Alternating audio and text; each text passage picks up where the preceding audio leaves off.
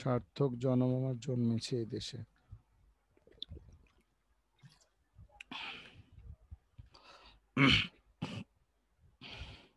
সার্থক জনম মাগো তোমায় ভালোবাসো।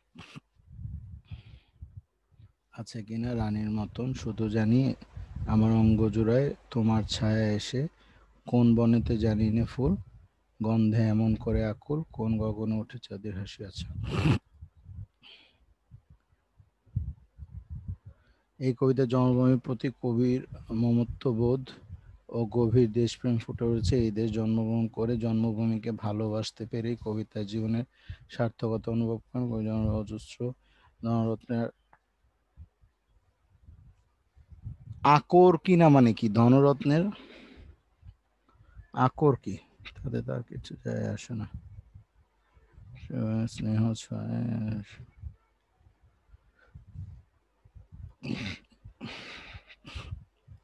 ঐশ্বর্যমান ঠিক আছে, অতরণীয় ঠিক আছে। এই আকর কি? আকর এদেশের মাটিতে জন্ম নিয়ে সূর্যলোক কবির চোখে পরিপূর্ণভাবে জড়িয়েছে, তাই কবির একান্ত ইচ্ছে এই দেশের স্যার আকর মানে আকর্ষণ, মানে মুগ্ধ।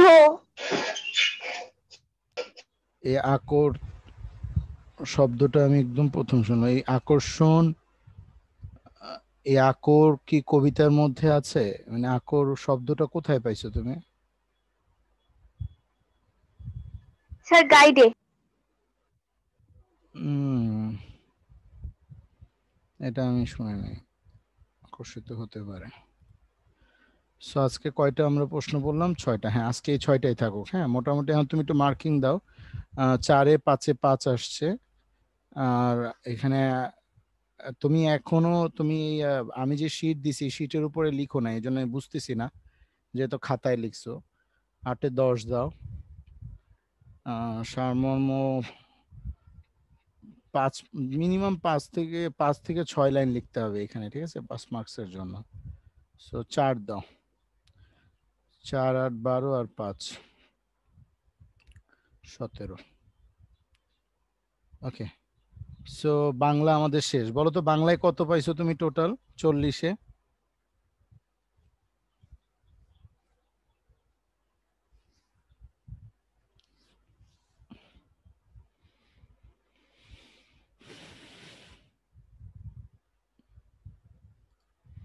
গতকালকে দেখলাম কত আসছে তোমার 40-এ?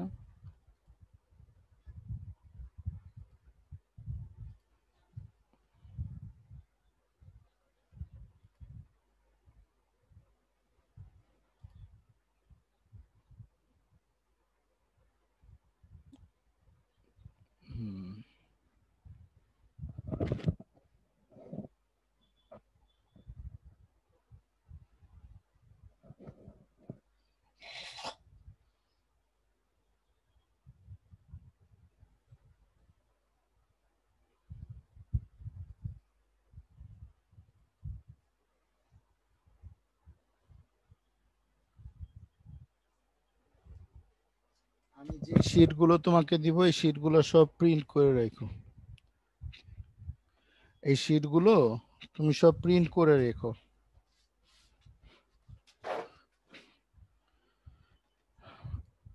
কারণ আমি যে শীট দিচ্ছি আমি হয়তো বা কিছুদিন পর মনে থাকবে না, আমি তোমাকে জিজ্ঞাসা করলে তখন তুমি আমাকে বইলো স্যার কথা অস্পষ্ট শোনা যায়। আচ্ছা, এখন শোনা যাচ্ছে?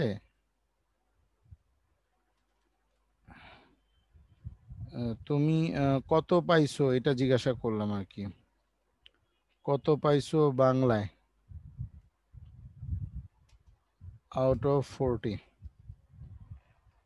আর হচ্ছে তোমার প্রত্যেকটা শীট, এভরি শীট তুমি ডাউনলোড করে প্রিন্ট করে নিও আর কি।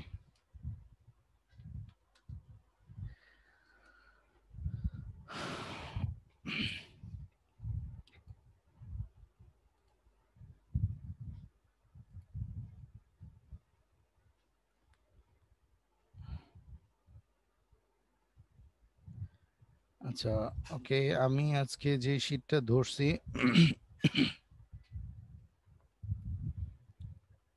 এই শীটটা একটু মনোযোগ দিয়ে নাও। কথা শুনতে পাচ্ছ তুমি এখন? মোটামুটি। আচ্ছা, আমি তোমাকে বললাম যে শীটগুলো আমি দিচ্ছি এগুলো ডাউনলোড করে রাখো। আর আমি হয়তোবা ভুলে যাব কোন কোন শীট বা কি কি টপিকস পড়াইছিলাম, আমাকে একটু মনে করাই দিও। ক্লিয়ার?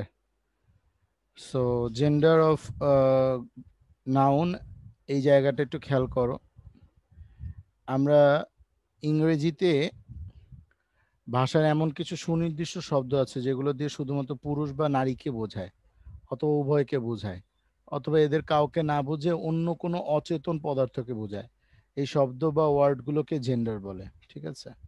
সো আমরা অ্যাকচুয়ালি জেন্ডারটা, মাস্কিউলিন জেন্ডার, আমি গতকালকে আমি বাংলাটা পড়াইছিলাম লিঙ্গ, আজকে ইংলিশটা পড়াচ্ছি। Masculine gender পুংলিঙ্গ, feminine gender স্ত্রীলিঙ্গ, common gender উভলিঙ্গ, and then neutral gender বা ক্লিবলিঙ্গ। আমরা যেটাকে পুরুষও না মহিলাও না, অন্য রকমের একটা লিঙ্গ বোঝায়, ওটা হচ্ছে neutral. How many types of gender R here? So আমরা জানি 4 types. Which one is not a kind of gender? নিচে দেওয়া আছে abstract is not a kind of gender. Clear? এরকম কোশ্চেন আসতে পারে। জেন্ডার পরিবর্তন হয়ে থাকে সাধারণত মাস্কিউলিন এন্ড ফেমিনাইন, হ্যাঁ, মানে পুংলিঙ্গ এবং স্ত্রীলিঙ্গ, আর সম্পূর্ণ ভিন্ন শব্দ ব্যবহার করে অধিকাংশ ক্ষেত্রে এর পরিবর্তন করা হয়। মাস্কিউলিন, যেমন ব্যাচেলার অবিবাহিত পুরুষ, এটার ফেমিনাইন কি? মেইড, মানে কি? অবিবাহিত স্ত্রী। তো স্পিনস্টার এটাও বলে। বেবি মানে সুন্দর পুরুষ, বিলি মানে হচ্ছে সুন্দর নারী, বোর মানে হচ্ছে শুকর, আর শো মানে হচ্ছে শুকরি, ব্রাদার মানে হচ্ছে কি? ভাই। ঠিক আছে? দেন সিস্টার হচ্ছে বোন। বাঘ, ডয়, ডার্ক ডাক, পাতিহাঁস, ড্রোন, পুং মৌমাছি, বি মানে স্ত্রী মৌমাছি। দেন হচ্ছে কি? জান্ডার মানে হচ্ছে অ্যাকচুয়ালি রাজহংস, গোস মানে রাজহংসী, ল্যাড লেইস মানে বালক বালিকা, মঙ্ক ফিরার মঠবাসী, নান মঠবাসিনী, সলভেন নোংরা পোশাক বা পুরুষ, ষাট নোংরা মহিলা, স্ট্যাগ মানে প্রেমিক যুবক, হিন্ড মানে হরিণী, সোয়াইন মানে হচ্ছে প্রেমিক যুবক, ন্যাম্প মানে যুবতী নারী, টেইলর দর্জি, সিমস্ট্রিস মহিলা দর্জি, উইজার্ড জাদুকর, উইচ মানে জাদুকরি। কথা বুঝতে পারছো? আচ্ছা, the feminine gender of the drone is, feminine gender of drone মানে হচ্ছে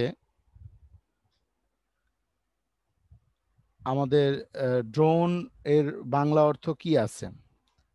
হিন্ড হইতে পারে।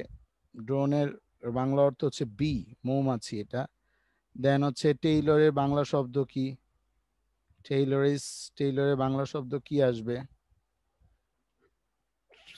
স্যামস্ট্রেস। দেন দ্য মাস্কিউলিন জেন্ডারের হিন্ড, হিন্ডের বাংলা অর্থ কি আছে? হিন্ডকে আমরা বাংলা অর্থে কি বলি? হিন্ড শব্দটার বাংলা অর্থ আসলে হচ্ছে স্ট্যাগ। হিন্ড এখানে আমি দেই নাই মেবি। আচ্ছা, মাস্কুলিন জেন্ডার, হিন্ড হচ্ছে আসলে ফেমিনাইন জেন্ডার। এর গুগল ট্রান্সলেটর একটু দেখে নিই আমরা হিন্ডের ফরমেশনটা কি। পরীক্ষা হলে এগুলার এতগুলো মাস্কুলিন এবং ফেমিনিন জেন্ডার আছে, এতগুলো তোমার বোঝানো সম্ভব নয় যে হিন্ড মানে হচ্ছে পেছনে, তাহলে আমরা এখানে হিন্ডের বাংলা অর্থ কি বলতে পারি?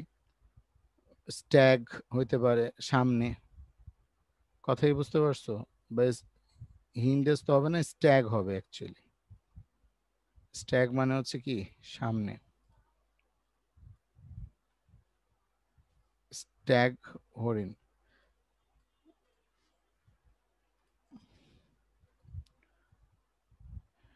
এরপর হচ্ছে মাস্কিউলিন নাউন আছে যাদের মূল শব্দের কোন পরিবর্তন না করে শেষে ই ডাবল এস যোগ করে ফেমিনাইন নাউন গঠন করা যায়।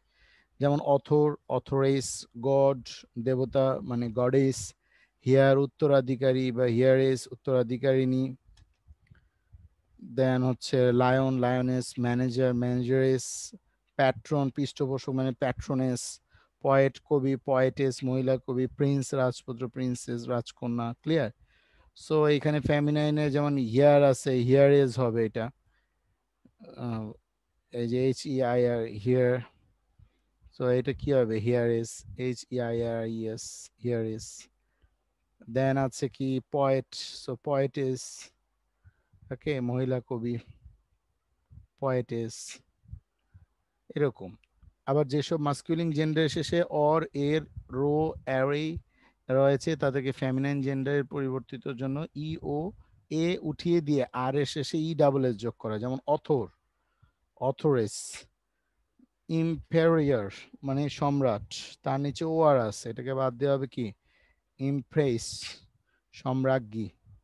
তারপর হচ্ছে কি governor, governance, Hunter, huntress, tiger, Tigress, tutor, টিউট্রেস।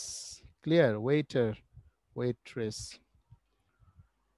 দেন আমরা কম্পাউন্ড নাউন বলতে যেটা বুঝি হলো মিক্সড নাউন, যেটা আমরা যখন ওই হাইপার লাইন দিয়া শিখছিলাম, যেমন বয়, বেবি ছেলে শিশু, বেলি গট পাঠা, হ্যাঁ, father in law, fisherman, জেক্যাস, milkman, peacock, ময়ূর, এগুলো সব কম্পাউন্ড নাউন।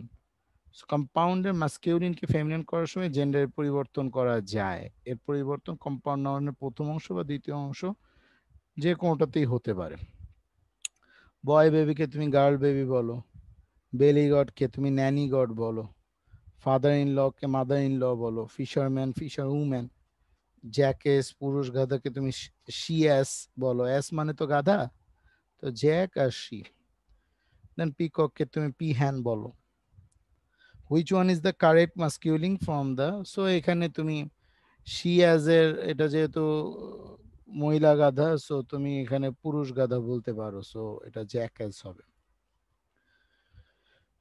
কিছু নাউন আছে যাদেরকে মাস্কিউলিন থেকে ফেমিনাইনে রূপান্তরের কোনো সুনির্দিষ্ট নিয়ম নাই। ঠিক আছে? যেমন অ্যাবট, এটাকে আমরা অ্যাবিস বলি, এটা কোনো নিয়ম না, এটা মুখস্থ রাখতে হবে। ক্লিয়ার? সো এখানে আমি 8-10টা সিস্টেম শিখাই দিছি, তো এটা হচ্ছে একটু মুখস্থ রাখতে হবে কিছু কিছু ওয়ার্ড। যেমন ডুক সম্ভ্রান্ত পুরুষ, ডার্কনেস মার্কিউস মার্কিউয়েস, দেন মাস্টার কুমার বা মিস কুমারী।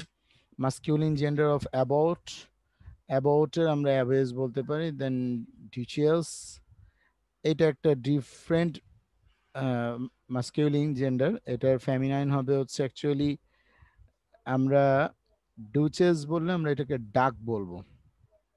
ঠিক আছে? ইজ ফেমিনাইন অফ ডাক। ওকে।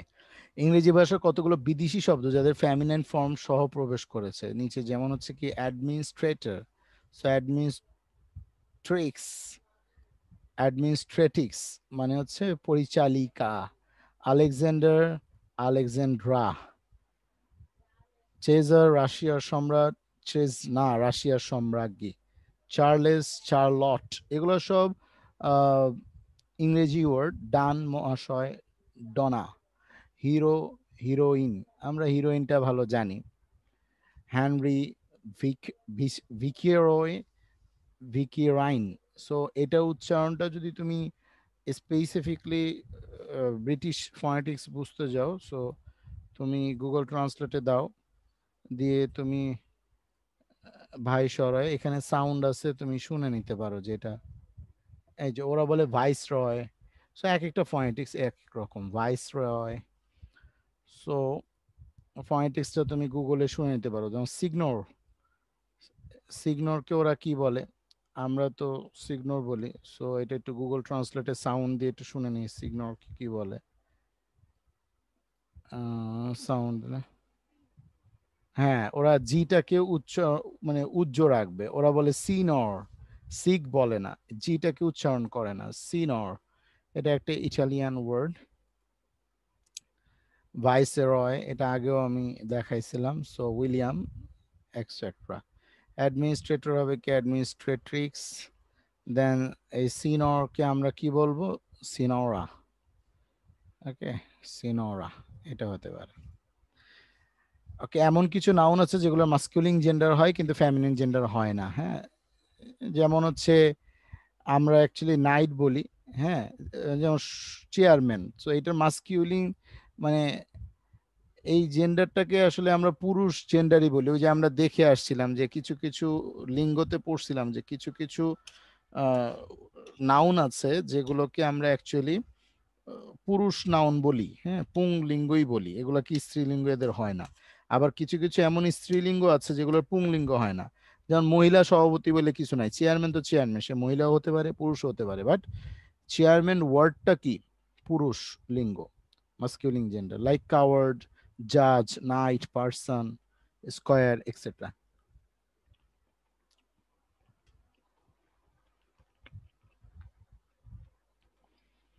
Which one is a masculine gender? So এখানে মাস্কিউলিন জেন্ডার যেহেতু আমাদেরকে বলছে, আমরা জাজকে বলতে পারি, কারণ মহিলা জাজ হইতে পারে, পুরুষ জাজ হইতে পারে। ওকে, আবার এমন কিছু নাউন আছে যাদেরকে শুধুমাত্র ফেমিনাইন, ইজিটে বলে, শুধু স্ত্রীলিঙ্গ হয় বাট এদের মাস্কিউলিন হয় না। লাইক নার্স, এটা মহিলা স্ত্রীলিঙ্গ বাট ছেলেরাও নার্স হতে পারে। হ্যাঁ, আমরা তো আর বয় নার্স বলি না, নার্স তো নার্সই। ওয়ার্ডটা ফেমিনাইন ওয়ার্ড, ফেমিনাইন নাউন। ওকে, দেন আমরা বলতে পারি লন্ড্রেন, flirt, ককিউটি, ব্র্যান্টি, Blondie, Amazon, etcetera, which was the always feminine. So ফেমিনাইনের ক্ষেত্রে আমরা এখানে শিরই বলতে পারি। স্পাউস তো হচ্ছে স্ত্রী, এটা হাজবেন্ড, ফুল হবে না, ফাউল হবে না, এটা হচ্ছে বি। শিরিও হবে, এটা হচ্ছে কুহকিনী। আচ্ছা, এমন কিছু নাউন আছে যেগুলো স্ত্রী পুরুষ উভয়ের ক্ষেত্রে প্রয়োগ করা হয়, এই জন্য তাদেরকে কমন জেন্ডার বলে। লাইক ফল, আমরা অ্যাকচুয়ালি ফলকে মোরগ বলি, মুরগিকে আমরা হ্যান বলি। ক্লিয়ার? সো ফরক এটা স্ত্রী পুরুষ দুই ক্ষেত্রেই হয়, হ্যানও হয়। Friend, infant, parent, monarch. So পরীক্ষায় আসলে অ্যাকচুয়ালি তোমাকে একটা নাউন তুলে দিয়ে বলবে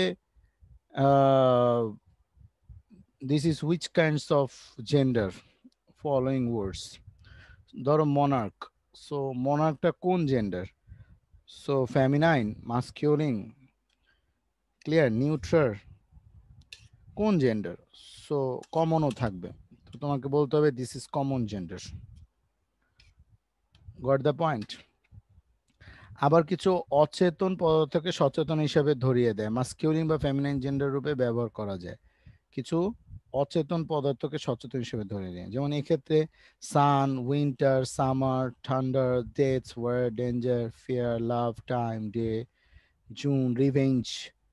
ওকে, এগুলো সব মাস্কিউলিন অ্যান্ড আর্থ, হোপ, এগুলোকে আমরা ফেমিনাইন, মানে এই জেন্ডারগুলোকে আমরা ফেমিনাইন বলি, স্ত্রী জেন্ডার, যেমন পৃথিবী স্ত্রী, চাঁদ স্ত্রীলিঙ্গ। এরপর যতগুলো আমাদের ইয়ে আছে, ঋতুর নাম আছে, স্প্রিং, সামার, এগুলো সব কি ফেমিনাইন। সব নাই, স্প্রিংটা হচ্ছে আমাদের ফেমিনাইন, সামারটা আবার হচ্ছে আমাদের হবে মাস্কিউলিন। হ্যাঁ, নাইট ফেমিনাইন, হ্যাঁ, ট্রুথ সত্য ফেমিনাইন, চার্চ ভার্চিউ। এই ওয়ার্ডগুলো একটু মুখস্থ করে ফেলো, এগুলো হচ্ছে আনকমন। আমি এখানে উপরে যা দেখাইলাম প্রায় তোমার আহ, 7 পর্যন্ত তোমার হচ্ছে কমনলি মাস্কুলিন এবং ফেমিনাইন হয়, বাট নিচে যা দেখালাম 8, 9, 10, 11 এগুলো হচ্ছে কি exceptional. So question actually exceptional থেকেই হয়। কথা বুঝতে পারছো? নর্মাল গুলো হয় না সচরাচর, কিন্তু এটা শেখার জন্য আর কি।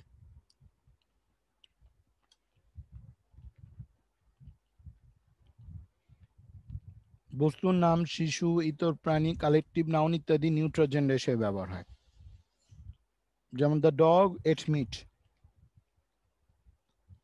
তো এটার নিচে এখানে একটা দাগ আছে, এখানে কি বসবে অ্যাকচুয়ালি? কথাই বুঝতে পারছো? তো বস্তুর নাম, শিশু বা ইতর প্রাণী লাইক ডগ, ক্যাট, এগুলো এগুলো হচ্ছে কি কালেকটিভ নাউন, এগুলাকে অ্যাকচুয়ালি উভলিঙ্গ বলে, এটা আমরা জানি। দ্য চাইল্ড ক্রাইড ফর কি, হিজ অর হার। সো এটাকে আমরা ইটস বলি অ্যাকচুয়ালি, হবে হলে it's mother. The child crowd for its mother. Then the dog এট কি, ইটস মিট, এরকম হবে। কতিপয় কমন জেন্ডারের মাস্কিউলিং এর ফেমিনাইনের রূপ কি? কমন চাইল্ড মাস্কিউলিং হবে বয় সান, feminine girl. So actually common হচ্ছে চাইল্ড, কিন্তু এটার মাস্কিউলিং হবে কি, ছেলে, ছেলে চাইল্ড বা সান, ফেমিনাইন হবে গার্ল। এরকম কমন অসংখ্য জেন্ডার আছে, এগুলোকে আমরা একটু মুখস্থ রাখবো। ওকে, মাস্কিউলিন অনেকগুলো আছে, যেমন হচ্ছে student is a common, but male student, female student, or girl student. That's the feminine. So they have exercise, lots of exercise over there. এই এক্সারসাইজ গুলো কালকে করে তুমি আমাকে আপ করে দিও। ওকে,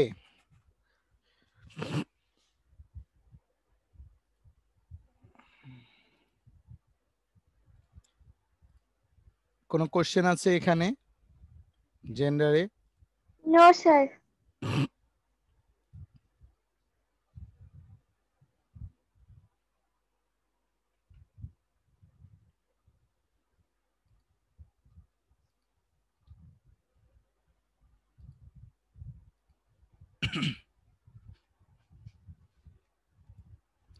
আমাদের যেহেতু হিউজ টপিকস, আর তুমি যেহেতু একদম লেটে শুরু করছো, এই জন্য আমি টপিকস গুলো পড়ায় যাচ্ছি।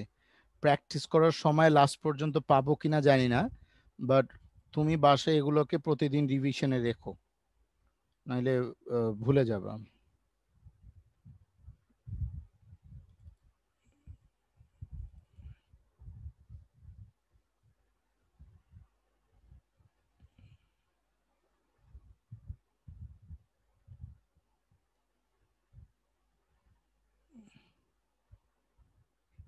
কি ব্যাপার, নাউন কই গেল? Gender of nouns.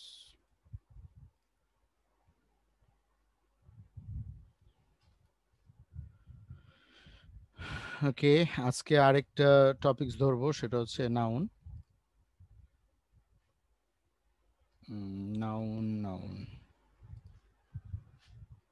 gender of noun, right? So noun, uncountable noun, number noun, there are lots of noun actually. Noun থেকে স্টার্ট করি। আচ্ছা,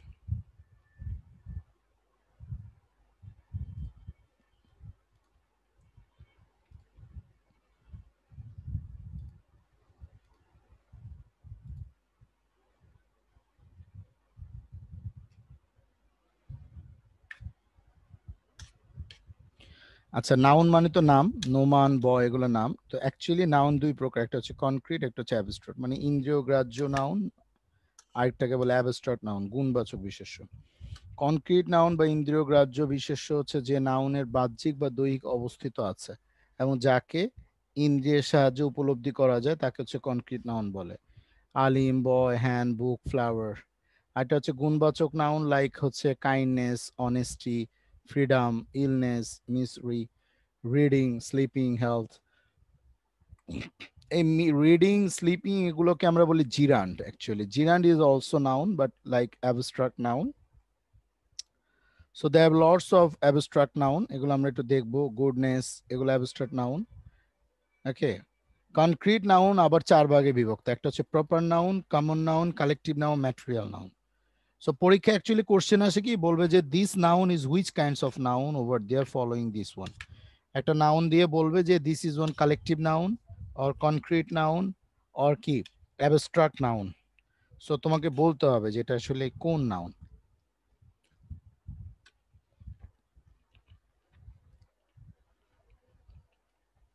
ব্যক্তি, বস্তু, স্থান, এগুলো প্রপার নাউন। কমন নাউন আর কালেকটিভ নাউন অলরেডি আমি দেখাই আসছি একটু আগে জেন্ডারে। ব্যক্তি, বস্তু যা আছে এগুলো কমন নাউন, মানে হচ্ছে একটি জাতীয় ব্যক্তি বা বস্তুর সাধারণ নাম, যেমন বয়, গার্ল। স্পেসিফিক আমরা তো বলি না যে Tawhida, Tawhida is a noun also, but this is a proper noun. হ্যাঁ, Tawhida. But when it is says about that girl, Tawhida is a girl. That girl is the common noun. Tawhida is the proper noun. Okay, both are noun but different classification. Is it like this? Nozrul is a poet. Poet is a noun, but poet is the common noun, and Nozrul is the specific proper noun. Okay, they have lots of examples. Collective noun is the army, class. That means হচ্ছে কি কতগুলো ব্যক্তি বা বস্তুর কি পৃথকভাবে না বোঝায় একটা কমিউনিটিকে বোঝায়। Collective is the collection of A group. Okay, like library, library is the collection of books. Group, collections of person, people, or animal. Navy, collections of any force which works in navy. Army is collection of person. Class, collection of students. Party, class, collection of person. And collection থাকলেই collection a group, that is then gold. Gold is a collective noun because of collections of particle of gold. গোল্ডের বিভিন্ন অনেকগুলো অণু মিলে gold তৈরি হচ্ছে। Water, this is also collective noun. Rice also collective noun. Okay, material noun and collective noun মানে এগুলো হচ্ছে ম্যাটেরিয়াল, অ্যাকচুয়ালি কালেকটিভ নাউন না, সরি। কালেকটিভ হচ্ছে টিম, আর এই যে গোল্ড, রাইস, ওয়াটার এগুলো হচ্ছে কি ম্যাটেরিয়াল নাউন। ওকে, এই যে ম্যাটেরিয়াল নাউন শুরু হয়েছে। So material, gold, iron, water, rice এগুলো ম্যাটেরিয়াল নাউন। এগুলো আনকাউন্টেবল নাউন। হ্যাঁ, এগুলো কাউন্ট করা যায় না, আনকাউন্টেবল নাউন। সো এখানে ফাংশন অফ ভার্ব দেওয়া আছে, ভার্বের সাবজেক্ট রূপে ব্যবহার হয়, যেমন এই মিস্টার, এগুলো হচ্ছে ভার্বের অবজেক্ট রূপে ব্যবহার, যেমন the boy place, the boy, এই দ্য ওয়ার্ডটা অ্যাকচুয়ালি এটা functional noun. Preposition on object, the ring. ওকে, এগুলো is made of gold, so is হয়, is also object but prepositional noun. Function of a noun, নাউনের কিছু কিছু আমাদের ফাংশনালিটি নিচে দেওয়া আছে। Case of apposition, then Mr. Azad, manager of this bank, is an honest man. And case of apposition, position ke tumi jodi dhoro manager, so manager is also noun. Okay, case of approach, this is also noun. And there are lots of exercise over there, এই exercise গুলো একটু করবা। এখন এখানে আসছে আবার uncountable and countable noun, this is the different। proper noun, common, collective noun এগুলো আবার কিছু কিছু নাম বোঝায় যেগুলো সংখ্যা দ্বারা গণনা করা যায়, সেগুলো হচ্ছে কাউন্টেবল, আর যেগুলো যায় না আনকাউন্টেবল। এই যে ম্যাটেরিয়াল এবং অ্যাবস্ট্রাক্ট নাউন এগুলো হচ্ছে আনকাউন্টেবল। তাহলে প্রপার, কমন, কালেকটিভ এগুলো গুইনে শেষ করা যায়, লাইক প্রপার রহিম, করিম, তাওহিদা এগুলো প্রপার। দেন স্টুডেন্ট, দেন হচ্ছে আর্মি, এগুলো হচ্ছে কালেকটিভ। হ্যাঁ, কমন নাউন কি girl, student, sorry student also common noun, but collective noun navy, army এগুলো হচ্ছে কালেকটিভ নাউন। সো এগুলো কাউন্টেবল, গণনা করা যায়, বাট সুগার এগুলো গণনা করা যায় না। আনকাউন্টেবল নাউন সিঙ্গুলার হয়, এ পূর্বে এ অ্যান কিন্তু বসবে না, লাইক আমরা বলবো না যে আনকাউন্টেবল নাউনের আগে অলওয়েজ অ্যান বসে। এটা আমরা যেদিন ডিটারমিনার পড়বো বা আর্টিকেলস পড়বো তখন আমরা দেখতে পাবো যে এ অ্যান্ড দি এই তিনটা জিনিসের ব্যবহার কোথায় ব্যবহার, এ কোথায় অ্যান কোথায়। যদিও আমরা জানি vowel A, E, I, O, you, এই ভাওয়েলের আগে অ্যান বসে আর অলওয়েজ এ বসে, আর প্রপার কমন নাউনের আগে, কালেকটিভ নাউনের আগে স্পেসিফিক দা বসে। তো আমরা নিয়ম জানবো, বাট নিয়মের চেয়ে বেটার হচ্ছে এক্সাম্পল জানা। এক্সাম্পল মাথায় থাকলে নিয়মটা মাথায় থাকে। সো এখানে এক্সাম্পল গুলো একটু দেখে নিবা যে কি কি। অবশ্যই এই এক্সারসাইজ, এখানে একটা এক্সারসাইজ দেওয়া আছে, state the different kinds of nouns following sentences. এখানে নাউন আইডেন্টিফাই করতে হবে, করে তুমি আমাকে কালকে দিবা, কালকে মানে পরশু। দেন এখানে আনকাউন্টেবল নাউনের বেশ কিছু উদাহরণ দেওয়া আছে, এগুলো অ্যাকচুয়ালি কাউন্ট করা যায় না। হ্যাঁ, যেমন খেলাকে তুমি কিভাবে কাউন্ট করবে, যে ফুটবল এগুলো মানে অ্যাকচুয়ালি গেমস, বিভিন্ন ক্রিকেট গেমস, ঠিক আছে। দেন হচ্ছে নিউট্রাল ফেনোমেনা, প্রাকৃতিক ব্যাপার, যেমন হিট এগুলো uncountable, electricity, city. Okay, there is lots of uncountable noun, নাউনের কিছু তালিকা এখানে দিয়ে দিছে, A B C D F G H করে এগুলো। সো এই তালিকাগুলো একটু মাথায় রাখতে হবে। দেন ওয়েদার, ওয়েদার এগুলো হচ্ছে কি আনকাউন্টেবল নাউন, আমরা তো ওয়েদারকে কাউন্ট করতে পারি না। ফিক্স আছে, হ্যাঁ, ওয়েদারকে আমরা কাউন্ট করতে পারি না, একটা দুইটা বলতে পারি না, বাট ওয়েদারের আমরা সিচুয়েশন বলতে পারি যে এত ডিগ্রি, এত কম ডিগ্রি, বেশি। এগুলো হচ্ছে ফিলিংস, এগুলো কাউন্ট করার বিষয় না। ওকে, লাইক সো এখানে দেয়ার লটস অফ সিম্পল সেন্স। এখানে দেখো এ অ্যান অফ, এখানে আমরা কিছু কিছু একটা স্ট্রাকচার দিয়ে দিছি যে আনকাউন্টেবল নামের সাথে কিছু মেজার ওয়ার্ড যোগ করে কাউন্টেবল নাউন করা যায়। এটা একটা মেজারমেন্ট, হ্যাঁ। এ মেজার অফ ওয়ার্ডস এর পাত্র, অংশ, দৈর্ঘ্য, বিস্তৃতি, আকার বা ওজনের সাথে সম্পর্কিত। যেমন প্রথম, যদি আমরা নিউমেরাল নাউনের এ এবং এন বসে, আমরা এটাকে কাউন্টেবল নাউন বলতে পারি। লাইক পোর্শন বেসড মেজারমেন্ট, মানে কিছু অংশ আমরা ধরো পাউরুটি বললে, আমরা যদি বলি ব্রেড, ব্রেড হচ্ছে uncountable, but a slice of bread, হ্যাঁ, তখন স্লাইস বললে এটা আবার কাউন্টেবল হয়ে যাবে, রাইট। দেন আনকাউন্টেবল নামের শেষে যদি মেজার ওয়ার্ড থাকে, লাইক লাইক হচ্ছে কিরকম, যে স্লাইস অফ ব্রেড, এই যে এখানে একটা আমি দেখাই দিই, slice of bread, A sheet of paper, A pinch of salt, A heap of earth, তখন এটা কি হয়ে যাবে, ইটস আ কাউন্টেবল নাউন। দেন আমরা যদি স্পেসিফিক, এই যে অফ বসে, আনকাউন্টেবল নামের আগে এ এন বসে, আনকাউন্টেবল নামের সাথে মেজার শব্দ থাকলে অফ বসে, আনকাউন্টেবল নাউনটি, প্রদত্ত নাউনটি আনকাউন্টেবল নাউন হবে। এখানে আমি পুরো স্ট্রাকচারটা দিয়ে দিছি। তাহলে এ এন বসবে, তারপর আনকাউন্টেবলের যেই ওয়ার্ডটা সেটা বসবে, তারপর অফ বসবে, তারপর আনকাউন্টেবল নাউনটা বসবে। So paper is uncountable noun, salt is uncountable noun, earth uncountable noun, but when is use of and a or an, that is the countable noun proper. পাত্র সম্পর্কিত, যেমন glass of water, two bags of rice, A pot of jam, like this. Length 3 years of string, okay, 6 inches of rope, এগুলা। Volume আমরা যদি বলি, volume A gallon of water, ভলিউমের ক্ষেত্রে wait যদি বলি 2 pounds of butter, butter 2 pound butter দাও, অথবা 2 kilos অফ রাইস, 2 কেজি চাল, দ্যাটস অলসো ওয়েট। নিচে কিছু আনকাউন্টেবল নাউনের কাউন্টেবল টেবিল দেয়া আছে। যেমন ব্রেড যদি আমি বলি, তখন আমি এটার অ্যাকচুয়ালি আনকাউন্টেবল, কাউন্টেবল হবে কি লোফ। ক্লথিং বললে আনকাউন্টেবল, গার্মেন্ট বললে কাউন্টেবল, লাগেজ বললে আনকাউন্টেবল, সুটকেস বললে হচ্ছে কাউন্টেবল, লাইক দিস। কোনো কোয়েশ্চেন?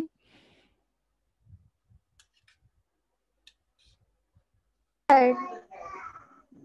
বুঝতে পারছো? Yes sir. ওকে।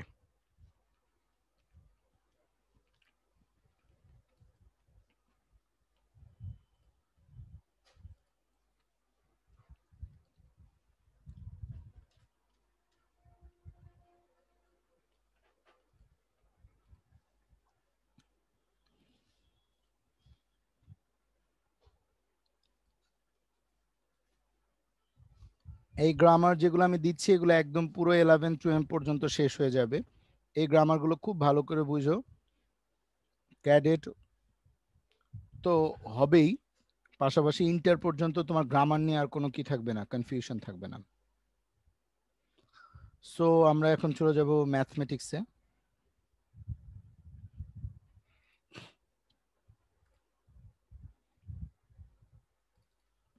ম্যাথের আমরা জিওমেট্রিটা আগে শেষ করব, because of geometry is a very difficult one. Noun লাগবে না। সো আমরা সেদিন ত্রিভুজের অনেকগুলো উদাহরণ দিছিলাম, আজকে আমরা ত্রিভুজ নিয়ে আবার কিছু কথা বলবো।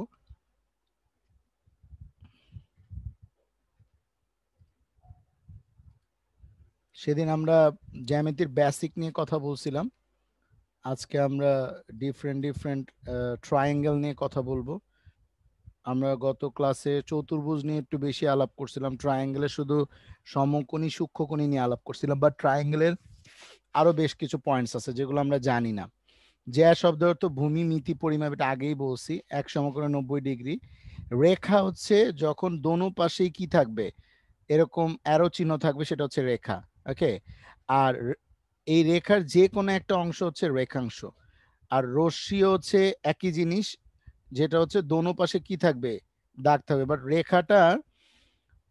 রেখার প্রান্তবিন্দু থাকবে না, কিন্তু রশ্মির কি থাকবে, প্রান্তবিন্দু থাকবে।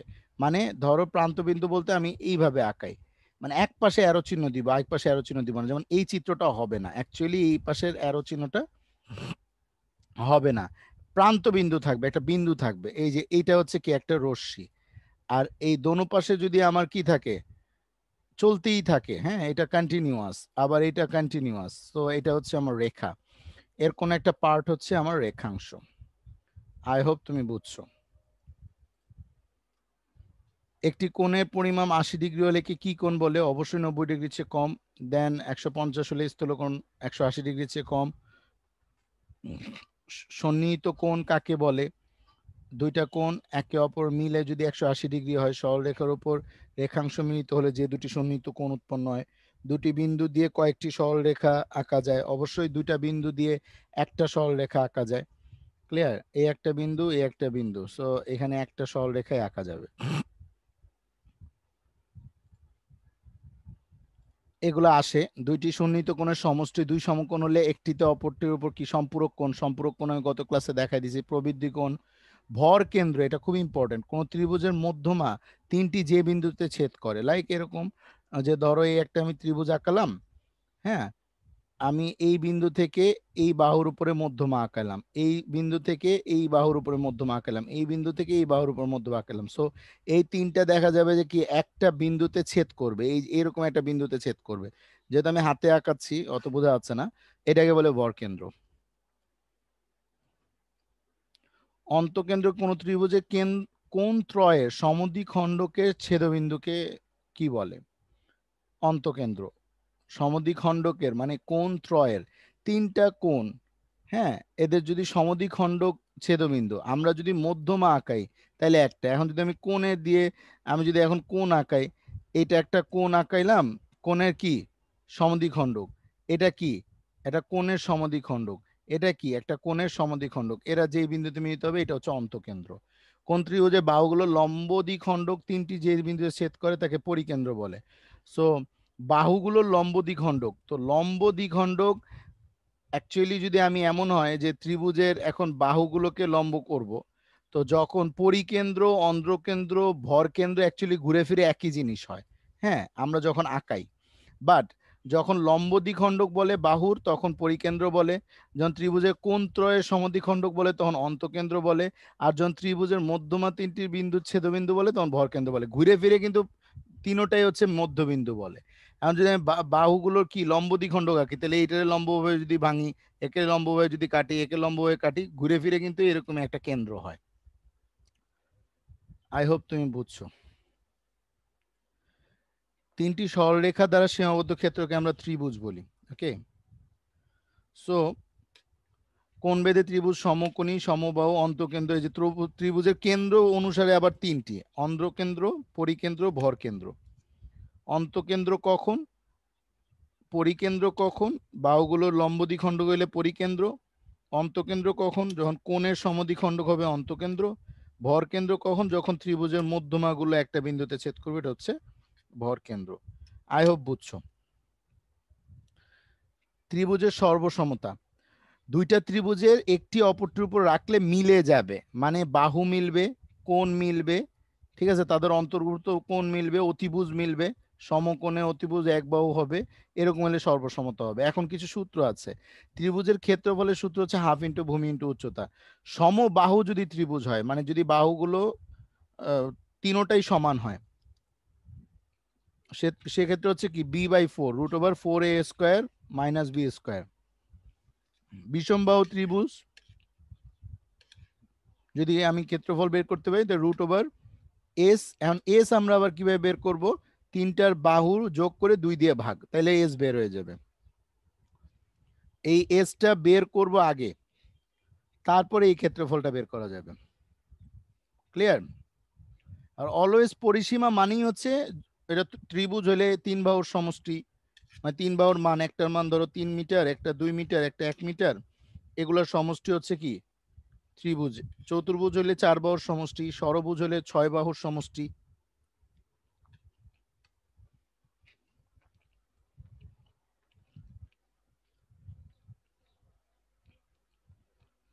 সমকোণী ত্রিভুজ কাকে বলে এটা আমরা জানি, 90 ডিগ্রি হয়। সূক্ষ্মকোণী ত্রিভুজ মানে 90 ডিগ্রির চেয়ে কম হবে, স্থূলকোণী ত্রিভুজ মানে 90 ডিগ্রির চেয়ে বেশি হবে। আচ্ছা, এখন একটা সমকোণী ত্রিভুজের অলওয়েজ এই সূত্রটা মেনে চলে, এটাকে বলে পিথাগোরাসের সূত্র, এটা ক্লাস 8-এ পাবা। এই সূত্রটার মূল কথা হচ্ছে যে দুই বাহুর উপর অঙ্কিত বর্গক্ষেত্রের ক্ষেত্রফলের সমষ্টি অতিভুজের উপর বর্গক্ষেত্রের ক্ষেত্রফলের সমষ্টির সমান। মানে অতিভুজের উপর ধরো এটা হচ্ছে অতিভুজ, তাহলে এর বর্গক্ষেত্র হলে কি হবে, সি স্কোয়ার। ধরো এর উপর আমি একটা বর্গ আঁকাইলাম, ঠিক আছে, তাহলে এর ক্ষেত্রফল কি, অবশ্যই সি স্কোয়ার। আবার আমি এইটার উপরে একটা বর্গ আঁকাইলাম, তো বর্গ মানে সব বাহু তো সমান, তাহলে এর ক্ষেত্রফল হবে কি, দৈর্ঘ্য ইন্টু প্রস্থ। তাহলে এটা যদি হয় এ, তাহলে দৈর্ঘ্য হচ্ছে এ, প্রস্থ হচ্ছে এ, তার মানে এটার ক্ষেত্রফল কি হবে, এ স্কোয়ার। এটা যদি হয় বি, তাহলে দৈর্ঘ্য বি, প্রস্থ বি, সো এটা হবে বি স্কোয়ার। তো বলছে কি, সূত্রটা হচ্ছে পিথাগোরাসের সূত্রটা হচ্ছে যে সমকোণী ত্রিভুজ ও অতিভুজের উপর অঙ্কিত বর্গক্ষেত্রের ক্ষেত্রফল, তো অঙ্কিত অতিভুজের উপর বর্গক্ষেত্র মানে সি স্কোয়ার, এবং অপর দুই বাহুর উপর অঙ্কিত বর্গক্ষেত্র মানে এ স্কোয়ার বি স্কোয়ার, সো এদের সমষ্টি হবে অতিভুজের বর্গক্ষেত্র সমষ্টির সমান। এটা পিথাগোরাসের সূত্র। সো এখানে কিছু দিছে, যেমন হচ্ছে ভূমি যদি 3 হয়, লম্ব যদি 4 হয়, কথা বুঝতে পারছি, তো 5 5 25, 3 3 9, 4 4 16, তো 16 আর 9 যোগ করলে 25 হয়, এরকম আর কি। সো নিচে আমার কিছু ম্যাথ দেয়া আছে, এই ম্যাথগুলো আসছিল, গতবার আসছিল, এটা ক্লাস 8-এর সূত্রের ম্যাথ, কিন্তু তোমাদের ক্যাডেট কোশ্চেনে আসছিল, তাই আমি এখানে দিয়ে দিছি। সো এই ম্যাথগুলো একটু করবা। সমবাহু ত্রিভুজের অবশ্যই কি হবে, 3 বাহুর দৈর্ঘ্য 180 ডিগ্রি হয়, এটা অলওয়েজ, এবং বহিস্থ কোণগুলো হয় 360 ডিগ্রি। ত্রিভুজের এগুলাকে বলা হয় অন্তস্থ কোণ, আর এর বাইরের এগুলাকে বলা হয় হচ্ছে কি, বহিস্থ কোণ। সো এগুলো অলওয়েজ হয় কি, 180 ডিগ্রি।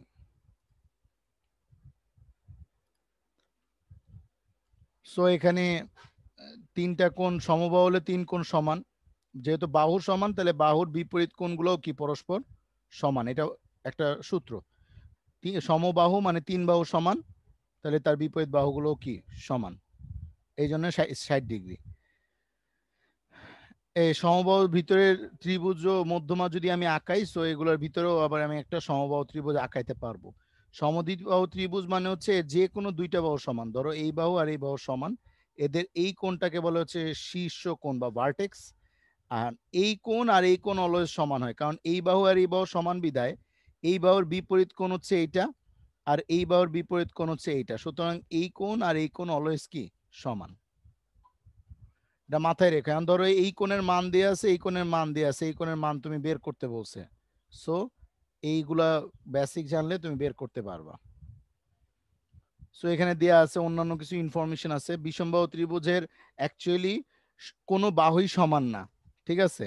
সুতরাং আমরা যদি 10টা গুরুত্বপূর্ণ এখানে কোশ্চেন দেওয়া আছে, এই কোশ্চেনগুলো আসে ক্যাডেটে, তুমি একটু দেখে নিবা। ওকে, সমবাহুর ক্ষেত্রে, সমদ্বিবাহুর ক্ষেত্রে, সমকোণী ত্রিভুজের ক্ষেত্রে এই কোশ্চেনগুলো খুবই ইম্পর্টেন্ট। আচ্ছা, সো এটা সমবাহু ত্রিভুজের এই যে এই কোণ সমান হয় সেটা এখানে লিখে দিচ্ছে, মানে সূত্র। এরপর হচ্ছে ত্রিভুজে এক বাহু বর্ধিত করলে যে বহিস্থ কোণ উৎপন্ন হয় তা বিপরীত অন্তস্থ কোণ দ্বয়ের সমষ্টির সমান। লাইক হচ্ছে আমরা এই বাহু অন্তস্থ বলছে আমাদের যে কোনো একটি বাহু বর্ধিত করলে, ধরো আমি এখানে একটা বাহু বর্ধিত করছি, ক্লিয়ার, সো এখানে একটা কোণ উৎপন্ন হয়েছে, ক্লিয়ার, সো এই দুইটা কোণের সমষ্টি হবে এই কোণের সমান। এগুলো হচ্ছে মেন্টাল পাজেল আসে, জিওমেট্রিক্যাল ম্যাথমেটিক্সের পাজেল। সো এগুলো একটু মুখস্থ রাখতে হবে, এগুলো সরাসরি কোশ্চেনে আসে, আমরা যখন সলভে যাব তখন এগুলো আসবে। আমি যে শিটগুলো দিচ্ছি জ্যামিতির, এই শিটের বাইরে কোশ্চেন হয় না, মোট 6টা শিট দিব, তো এই 6টা শিট ভোলা যাবে না। কি বুঝতে পারছো?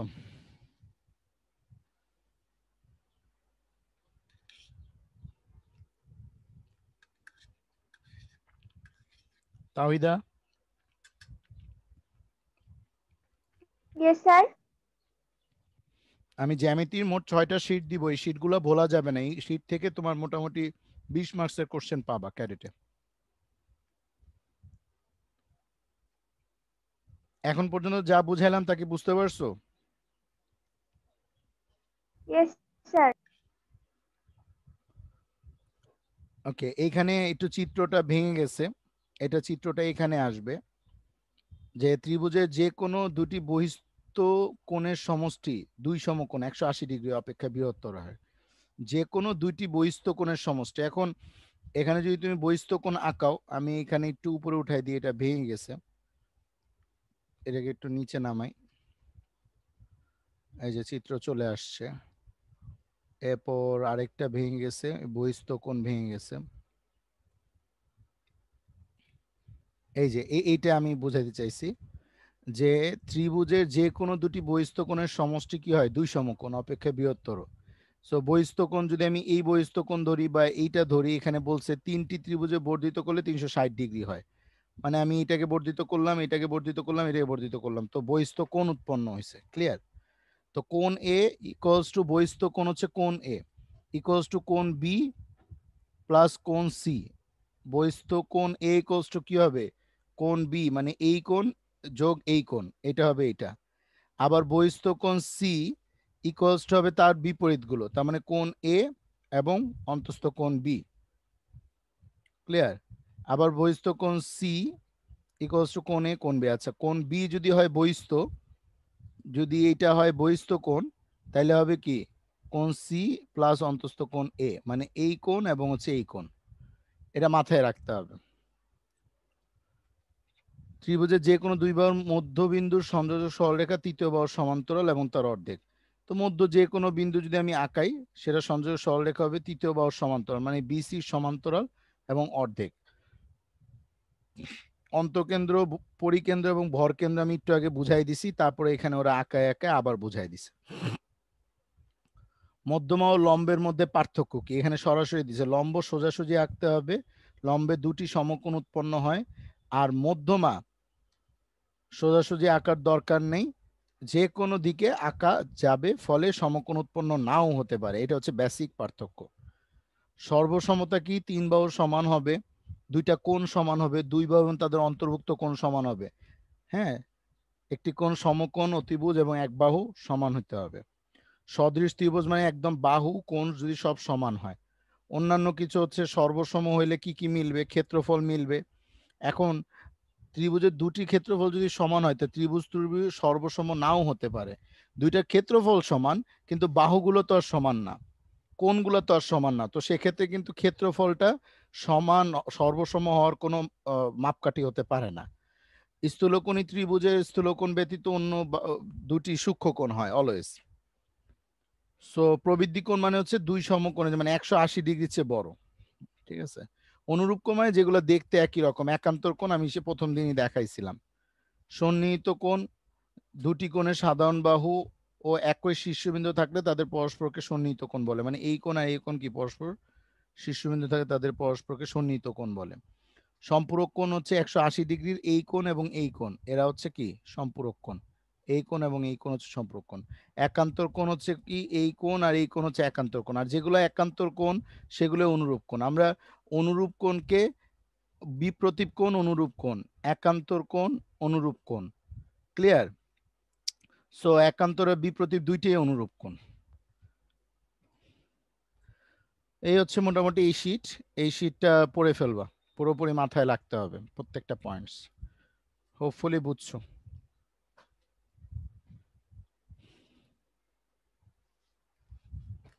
আমি সব কয়টা পয়েন্ট শেষ হলে আমি এক্সাম নিয়ে নিব, কথা কি বুঝতে পারছো?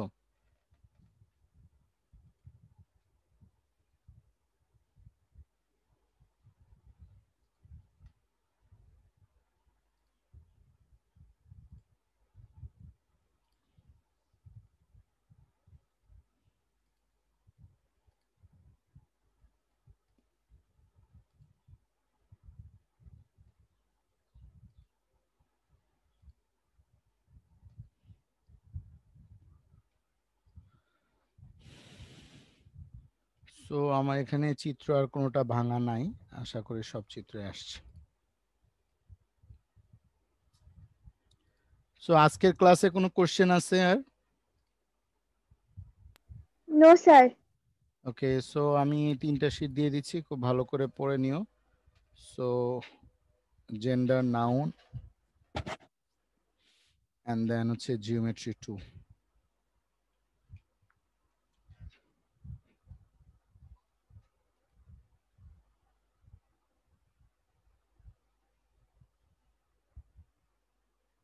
ও সরি, জিওমেট্রি 2 এর শীট দেয়নি।